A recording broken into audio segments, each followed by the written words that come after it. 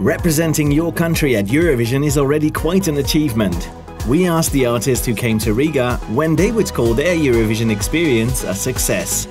I think it already is quite a success. I mean, just getting to the national finals is itself quite cool, and getting to be in the contest is amazing. Just being a part of that, I feel so honored already. It's a success to be here and be in places I would never get to see normally, just like this one. I guess I'll feel like it was a success after I've performed, and I feel like I gave it really 100%. The contest is a bit more than a month away. What do the artists definitely bring in their suitcase? Lipstick.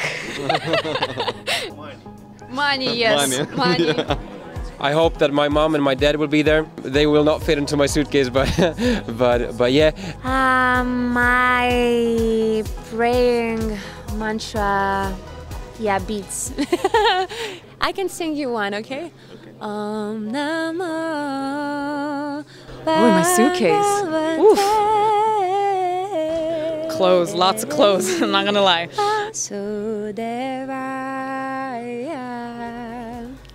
A lot of clean underwear. I haven't performed in an arena like that before, so... Yeah, I haven't really thought about like a specific item. Oh wait, my Latvian rings. That's for sure something I'm gonna bring in.